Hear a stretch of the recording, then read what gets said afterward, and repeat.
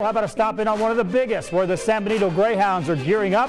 The Hounds made some noise last season with some key wins over the rival schools and are anxious this year to add district wins to the mix and make another run at the playoffs. A lot of improvement from last year to this year. A lot more finishing, a lot more effort. Things like that are picking up immensely, turning it around. Last year was not a happy time for us, and this year is going to be.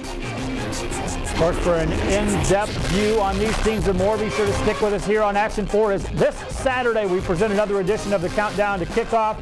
This season, we have coverage of 52 teams, highlights, interviews, predictions, and more. 5 o'clock Saturday, live from Sherryland, 2013 Countdown to Kickoff.